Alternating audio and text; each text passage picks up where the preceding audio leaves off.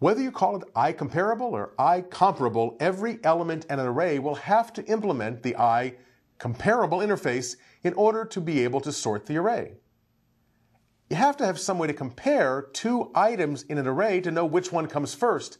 And if those items implement IComparable, then the .NET Framework can do that. Of course, as we mentioned, if items don't implement that, you can provide your own instance of an IComparer class to do the work.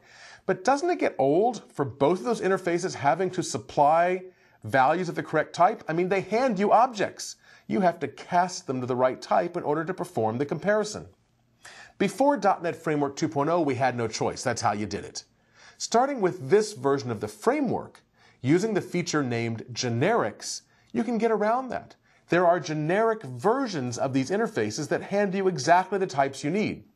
We didn't cover those here, but in a later section of the course, you'll learn more about generics and how you can take advantage of them to simplify your code.